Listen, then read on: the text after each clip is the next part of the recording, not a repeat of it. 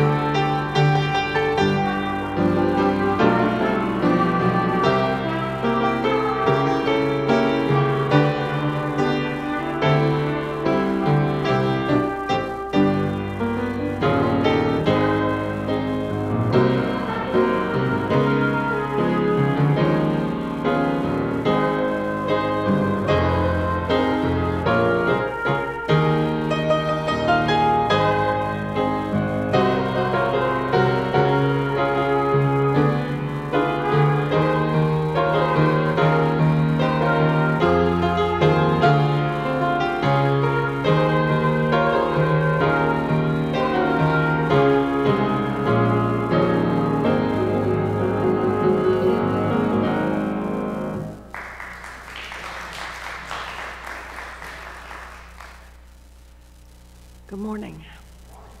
Let us pray. Father God, we thank you so much for all the blessings that you've poured out on us this week, for bringing us together to worship. And we thank you for Pastor Dan being here this morning. Be with us and help us to worship with right hearts. Help us to be so thankful because we know we are so blessed. In Jesus' name we ask, amen.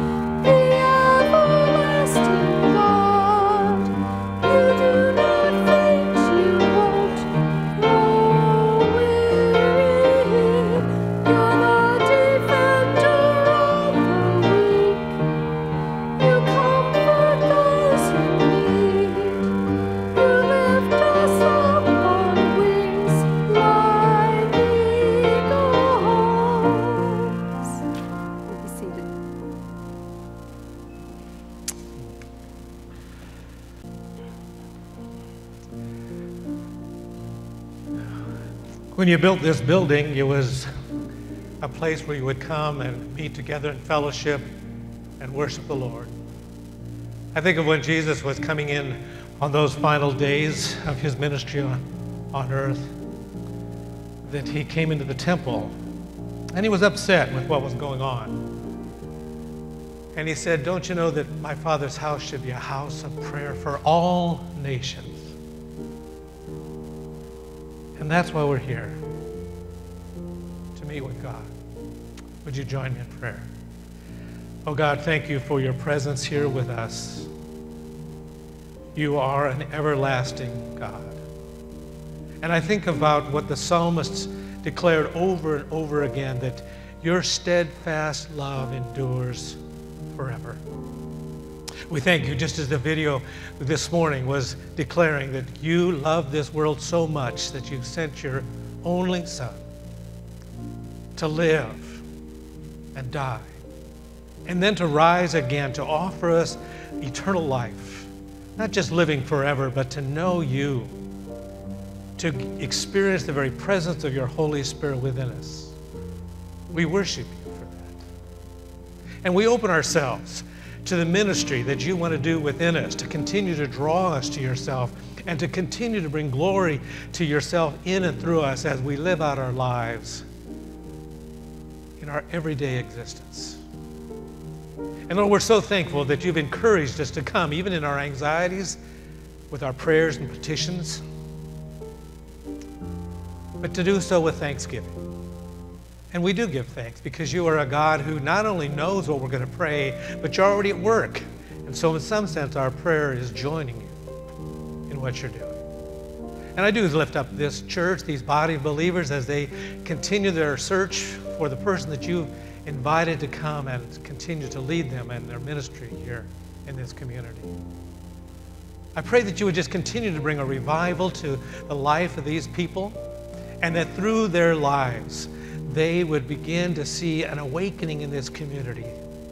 We see that happening across the nation in many places, even across the world. We're so thankful that you continue to bring people to yourself in Christ Jesus. And Lord, then we realize that each of us here have individual needs that we have been bringing to you about our families, our friends, even ourselves. And thank you, Lord, that you said to us that even before a word is on our lips, you know it full well. And so thank you for hearing our prayer. Even those silent ones now, we offer up to you.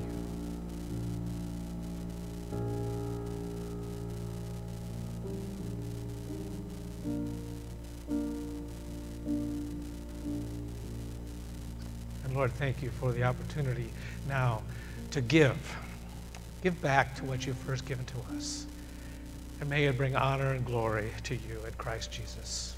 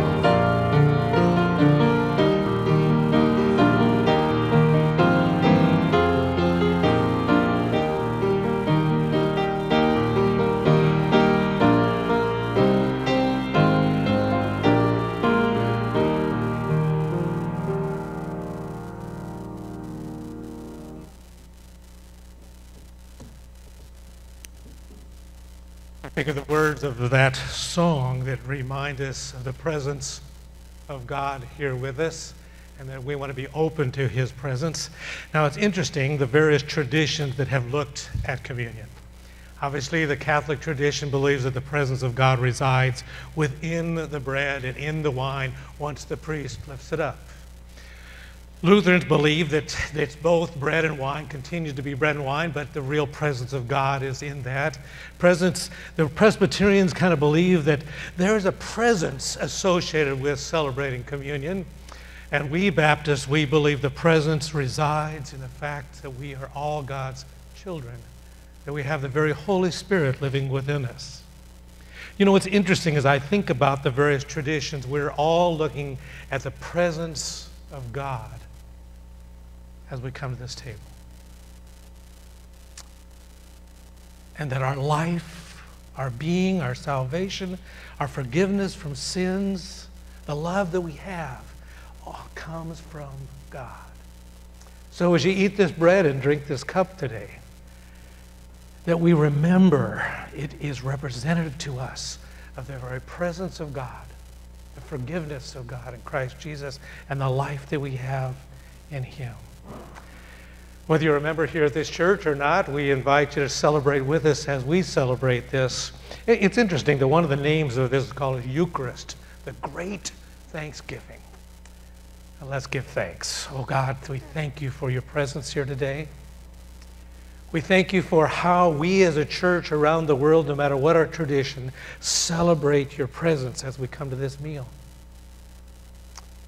And so we want to be very open to you. As we eat of the bread and drink of the cup, we do pray that we will know the intimate presence that we have by your Holy Spirit in and through Christ Jesus. Amen.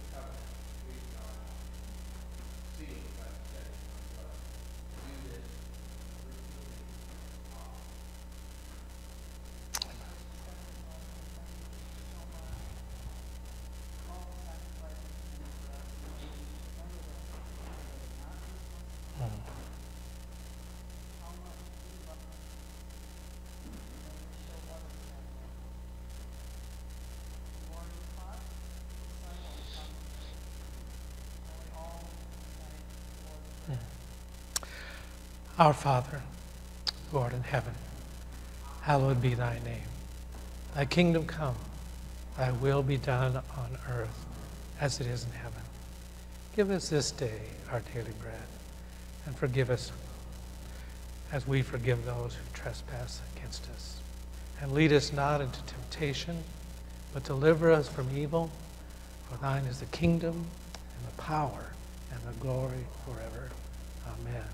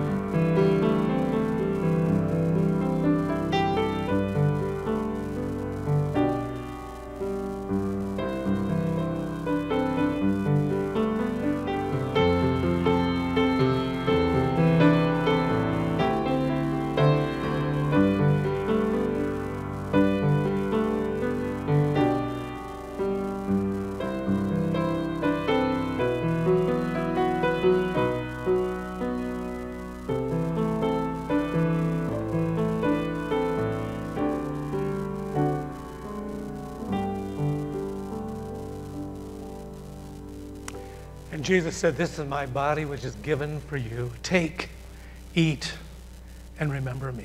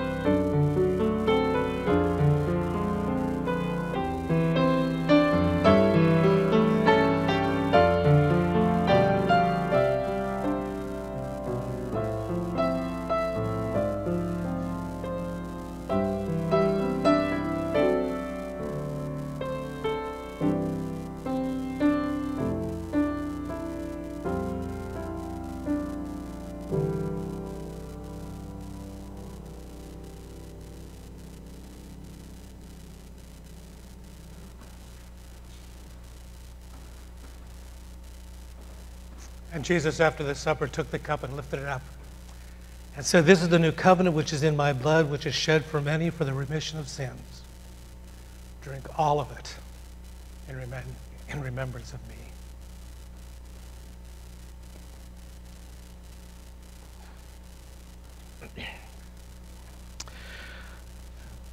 One of the things that the church did in the early days was to take up a fellowship offering to help those in the community that had needs, as well as those within the congregation. And I guess the reason I'm leaving these open here is to realize that there's still bread to go around. There's still the blood of Christ, which is shed for all. And so there's room. There's room for more. Yeah, in light of the fact that we have been asked by God to join him and go reaching, reaching, reaching, as we sang, and building, building, building. Give in honor of Jesus.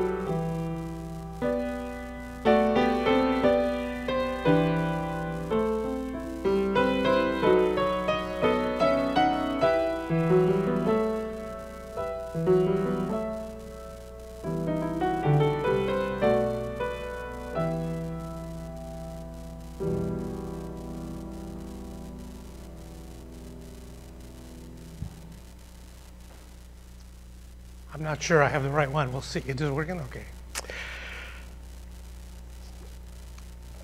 It was interesting as I was preparing to preach again here with you as we worship together. I was thinking, where do I go? Where do I go? And I thought, well, maybe I'll look at the lectionary. Well, show you how stupid I am. I looked at the wrong year. I didn't find that out for a couple more weeks, but then I realized, well, maybe God did that on purpose. Maybe he wanted us to look at Psalm 27. If you would, you can join me as we read together, or as I read for you Psalm 27. I'm not sure that I have the right clicker. It's not moving for me. Oh, are you doing it or me? You're doing it. Okay, well, I'll point at you when you, okay, great. Yeah, you know, when I was a kid growing up, we used to sing this song, "The Lord is my light and my..." I can't do it. I'm not very good at it. Do you remember that, Claudia? You remember that? Oh, it's an old anthem. Shows you how old I am. Older than you, right? But the songwriter was picking up from Psalm 27, which is a great psalm. And listen as I read. "The Lord is my light and my salvation. Whom shall I fear? The Lord is the stronghold of my life. Whom shall I be afraid? When evildoers assail me to eat up my flesh, my adversaries and foes, it is they who stumble and fall. Though an army encamp against me, my heart shall not fear. Though war rise against me, yet I will be confident. One thing I asked of the Lord, that will I seek after, that I may dwell in the house of the Lord all the days of my life, to gaze upon the beauty of the Lord and to inquire in his temple. For he will hide me in his shelter in the day of trouble. He will conceal me under the cover of his tent. He will lift me high upon a rock. And now my head shall be lifted up above my enemies all around me. And I will offer in his tent sacrifices with shouts of joy. I will sing and make melody to the Lord. Hear, O Lord, when I cry aloud. Be gracious to me and answer me. You have said, seek my face. My heart says to you, your face I will seek. Hide not your face from me. Turn not your servant away in anger. O you who have been my help, cast me not off. Forsake me not, O God of my salvation. For my father and my mother have forsaken me, but the Lord will take me in. Teach me your way, O Lord, and lead me on a level path because of my enemies. Give me not up to the will of my adversaries, for false witnesses have risen against me, and they breathe out violence. I believe that I shall look upon the goodness of the Lord in the land of the living. Wait for the Lord. Be strong, and let your heart take courage. Wait for the Lord. Well, this is the second Sunday of Lent, which was on our bulletin, on our screen when we first started. And to realize in Lent that it is a time of drawing closer to Jesus. We can go to the next slide. It's really representative, and I think you're going to have to go to the next one. Too bad. Okay, yeah, just bring them all up for this slide. Is that good? Oh, went too far. All right. It's representative of Jesus for fasting for 40 days before he began his ministry. It's representative of the Israelite children being in the wilderness for 40 years, of Moses being on the mountain for 40 days. And so during this time, the church set aside to have 40 days of fasting, of seeking God and drawing closer to him. But then realizing that it's really not good to fast on the feast day, which is Sunday, the day when communion is already celebrated or the agape meal is celebrated. So it really turns out to be 46 days of Lent, from Ash Wednesday until Maundy Thursday is 46 days. 6 Sundays of feasting, celebrating around the table of the Lord, and 40 days of fasting. It is a time of remembering that we are from dust, and that's why on Ash Wednesday, many churches put dust, so to speak, or ashes that have actually been left over from Palm Sunday the year before on a person to remind them from dust we are and to dust we shall return. It is a time to seek Jesus and recognize and confess those activities or possessions that distract us from God. And I think that may be the next slide. Yeah. And so this psalm really causes us to seek. Next slide. One thing I've asked of the Lord that I will seek after, that I may dwell in the house of the Lord. Go to the next slide. And all the days of my life, and to gaze upon the beauty of the Lord and to inquire in his temple. This verse really kind of resonates with me in that we are to seek to dwell with the Lord. If you want to go to the next slide. And we see that as an example of Jesus, even at the age of 12. Where do his parents find him after they were there for the Jewish holiday? They found him in the temple, and he said to them, why were you looking for me? Did you not know that I must be in my Father's house? 12 years old. Jesus is wanting to be in a place to learn more about his Father. And it says that he kind of amazed them, that he was asking questions. And to think, I wonder what a 12-year-old would be asking, but they were amazed at the questions he was asking. They were deeper than many probably other 12-year-olds. And then they were amazed at sometimes of the insight that he seemed to have. Why do you think that is? Because he was fully human. I believe it was because he learned a lot from his mom and dad growing up, that they spent time. In fact, it goes on after this verse. It says that when he returned home, he grew in the measure of stature and wisdom and the love of God.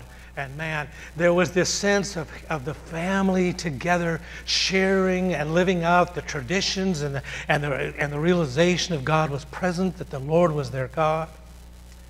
But Jesus really took it upon himself to know that this was not just a religion to go through, not a habit or traditions to do, but this was every time as he came to the Torah, every time he came to synagogue, it was to meet with his Father, just as for us. And so we need to follow the example of Jesus himself, that we would seek to be like Jesus. And the next slide says that we gather with the people of God. And that's a sad thing that's happening in our society today, that we have become so individualistic that we think that we can meet God all by ourselves. And we can. But we miss out on so much when we don't gather. Worship was going on even before the music started. Worship was going on when we greeted one another as we came into the building, when we laughed, when we joked about being a redhead. We were connecting with one another and sharing stories. And I found out that these two women that I was sitting next to, her son is a redhead, and the woman next to her was a redhead herself. And I joked one time with my sister and I, who is also a redhead, I said, she's turning gray and mine's going away. But that's part of worship. It's part of the gathering. And I think I shared with you before that the Ascent Psalms, which is Psalm 121 through about 133, are those times when they're coming together as they make their way to the temple to worship. They're singing songs, they're sharing with one another. And many of them haven't seen each other probably for months, or maybe since the last time they gathered, as they make their way to the temple. And then when they got to the temple, even as I shared, it was a time of meeting God. So we are encouraged, and that psalm really is about gathering with other believers as we seek to dwell with the Lord. And in fact, I heard somebody say, as we were praying, that the Lord's house, this is the Lord's house. We've set this aside so that you and others could come and meet with God and one another. And the other thing is that we also need to be attentive to the fact, if you want to go to the next line, to the fact that God also indwells us. Not only do we go someplace to experience God and dwell with others, but God dwells with us. At one point, again in this Gospel of Luke, where we saw Jesus in the temple, he says that he was asked by the Pharisees when the kingdom of God would come, and he answered them and said, "The kingdom of God does not come with observation, nor will they say, 'See here,' or 'See there,' for indeed the kingdom of God is within you." And sometimes I think we can become so future-minded that we're looking for the kingdom to come someday, and we forget the fact that the kingdom for us is here and now as well. The fulfillment will come one day. But you and I are experiencing the indwelling of God now. We're experiencing the kingdom now, because eternal life, as Jesus pointed out in his prayer, eternal life is not where we live, but with whom we live. He said, "Father, may they know that you are the true God." And this is eternal life. They may know you're the true God and Jesus Christ, your Son, whom you sent. So you and I are experiencing eternal life right now. It doesn't come after we die. That's the fulfillment of it. But we're experiencing eternal. Every time a thought comes to you about the Lord, whether in prayer or devotions or in conversation with others, it is a reality of experiencing the presence of God indwelling us. We're experiencing eternal life. Well, if we go on, the next thing that we see in verse 8, if you want to go on to the next one, he now talks to the Lord. And I love this psalm. You know, the Psalms often, they begin talking to us, and then someplace in those Psalms, the psalmist begins to talk to God. I don't know if you ever noticed that in Psalm 23. Maybe I've shared this with you before, but he talks about the Lord as his shepherd. But when he's getting to the darkest point, when I walk through the valley of the shadow of death, he never long talks to us. Now he's talking to, for you, or if we use the old King James, for thou art with me. Thy rod and thy staff, they comfort me.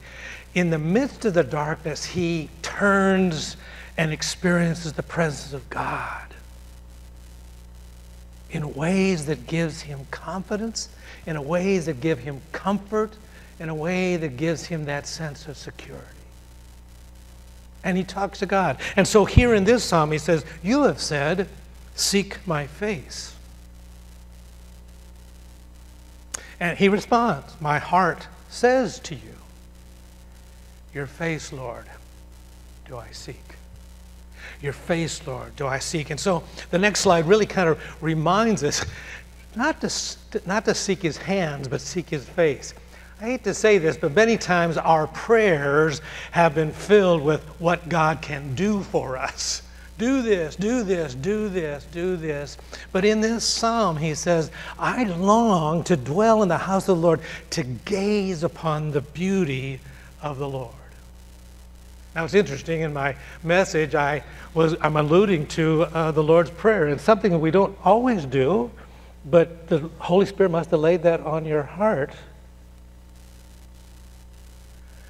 And so we prayed that prayer today, and the first thing we said is, "Our Father in heaven, hallowed be your name."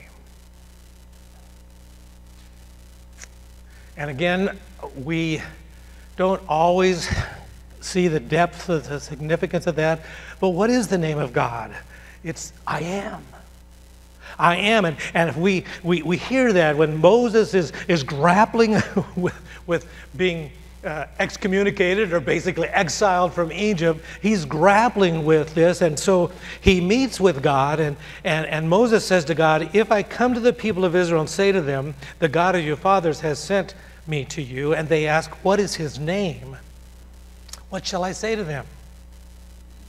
And God said to Moses, "I am who I am."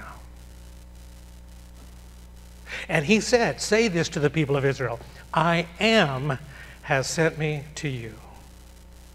God also said to Moses, say to this people of Israel, the Lord, the I am, the God of your fathers, the God of Abraham, the God of Isaac, and the God of Jacob, has sent me to you. This is my name forever, and thus I am to be remembered through all generations. I am. And it's interesting that as we read the Bible, and it's sad that we don't always, we hear some names like, Jehovah Jireh, which means that I am your provider. We hear John in the New Testament says God is love, which really it says I am love. I am peace. And in fact, John talks about it when he's talking with the Pharisees. He says, "Are you?" And they're asking him a question. Are you greater than our father Abraham who died, and the prophets who died? Who do you make yourself out to be? And Jesus answered, "If I glorify myself, my glory is nothing. It is my Father who glorifies me, of whom you say he is our God. But you've not known him. I know him. If I were to say to you that I do not know him, I would be a liar. But I do know him, and I keep his word. Your father Abraham rejoiced that he would see my day. He saw it and was glad." So the Jews said to him, "Well, you're not yet 50 years old. And have you seen Abraham?" And Jesus said to them, "Truly, truly, I say to you, before Abraham was," he didn't say I was, I am. Before Abraham was, I am. He declared to them the reality that he is God. He is the I am. In fact, his name, at which John starts out this gospel, all who believed in his name, he gave the right to become children of God. As I've shared with you and I share with many, that name is very important. We don't always consider, but it is, again, the name I am salvation. That's what Jesus stands for. I am salvation. And in John picks that up. The I am statements found in the Gospel of John are the I am the bread of life, I am the light of the world, I am the door, I am the good shepherd, I am the resurrection and the life, I am the way and the truth and the life, I am the true vine. I am 8 times. John wants us to realize we are worshiping the I am. The psalmist says, gaze upon the beauty of the Lord. Isn't this beautiful? Think about this. Just to look into God's face and realize who he is. To quiet our hearts. And one of my favorite psalms is that of 131, where it says, I've stilled and quieted my souls. Like a weaned child is my soul within me, O Lord. That this child that he's kind of using is somebody who is coming to their mother not because they need something, but just to experience the oneness, the companionship, the sense of being together. Being weaned means they don't need to be fed. So the psalmist is saying, I just want to crawl up into your lap and to look into your face. That's what the psalmist is saying here about seeking your face. Just to look at the beauty. I can remember that I was busy at one time and my children were trying to get my attention, and finally they grabbed my face and drew it toward me and said, look at me, Dad. I think God might say that to us every once in a while. Grab our face and say, would you just look at me?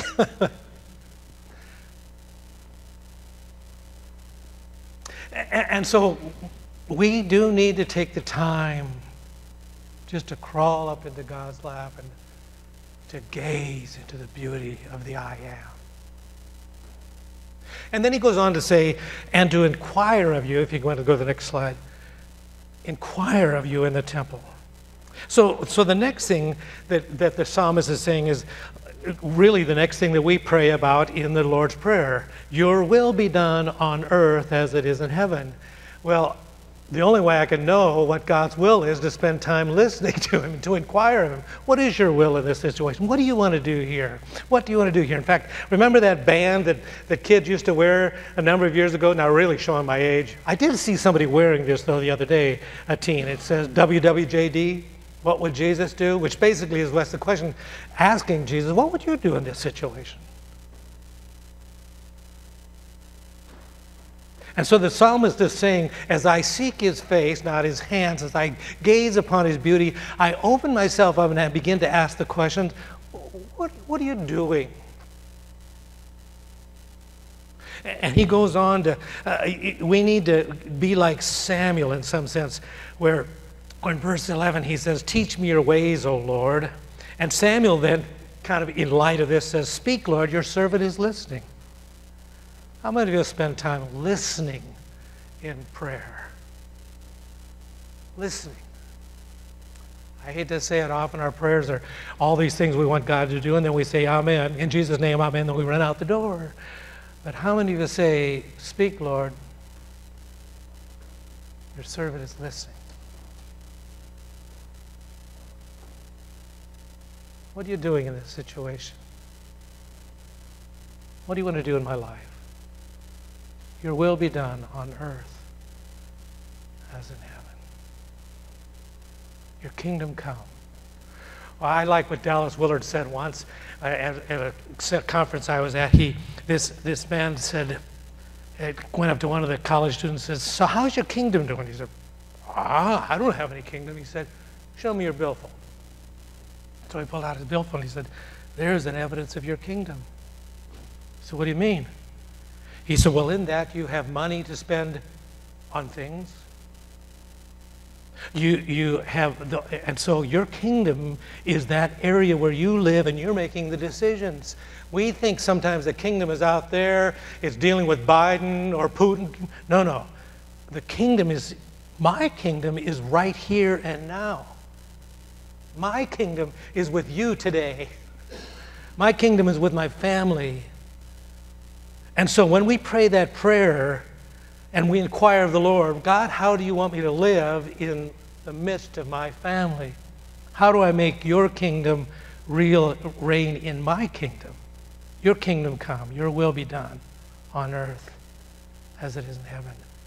So we're really turning the reins over now to say, I don't want to run my life myself. I want to join you. Isn't it interesting? He says we're co-heirs, that we will reign with him. Well, that doesn't start someday.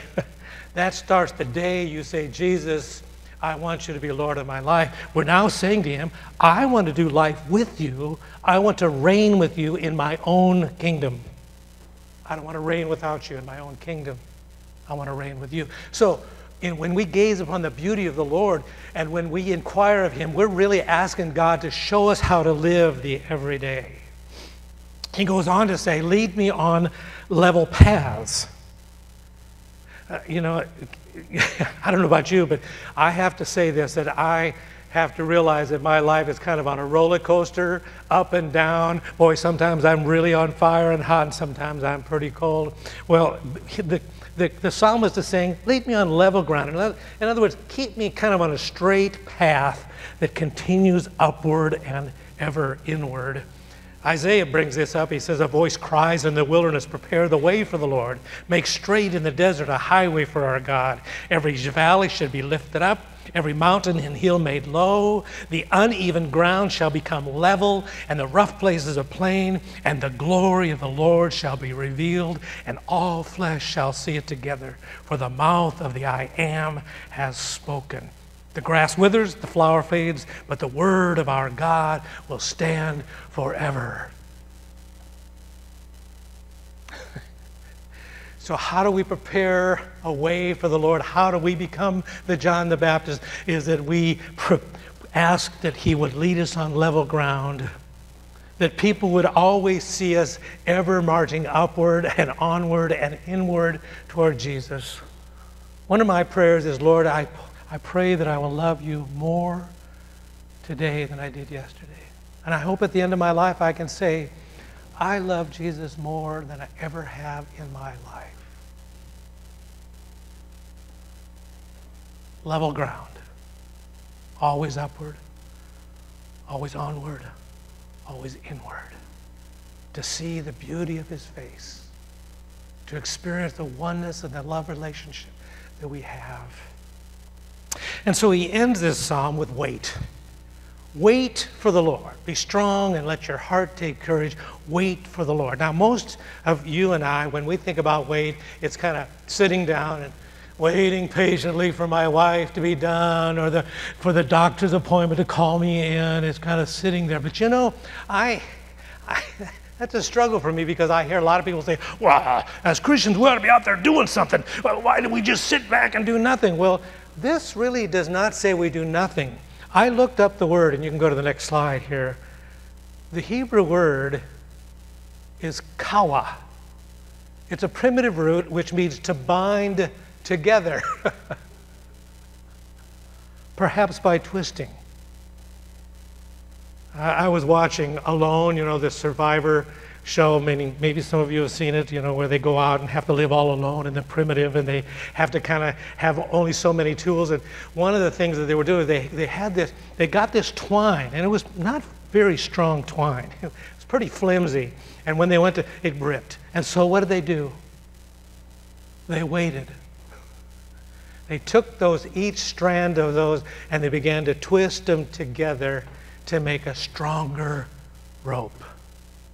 Ecclesiastes, the writer of Ecclesiastes reminds us this. He said, a single cord is easy to be broke, but a cord of 3 strands is not easily broken.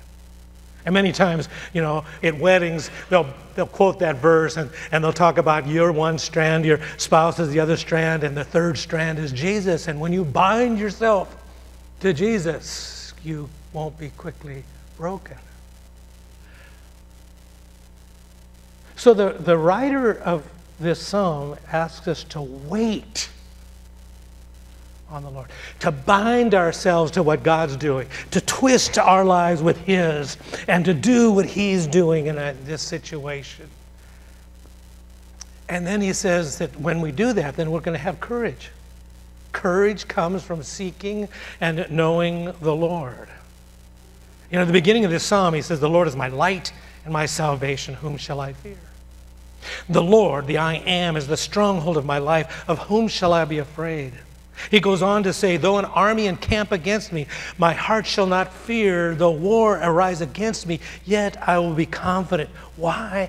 Because he's doing the very thing that he's inviting us to do at the end of the psalm. To bind ourselves to the Lord, to the I Am. There's where we find our courage.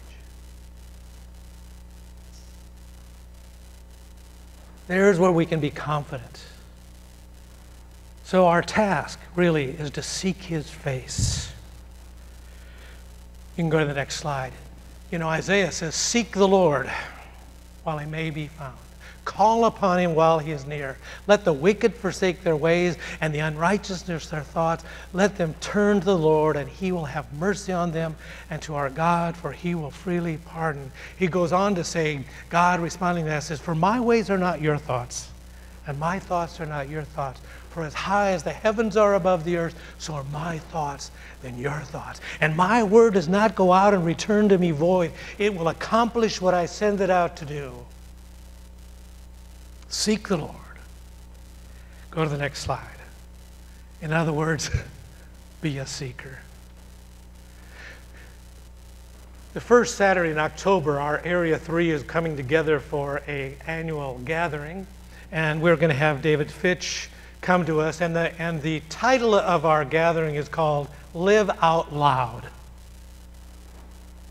Why the church exists. The church exists to live out loud.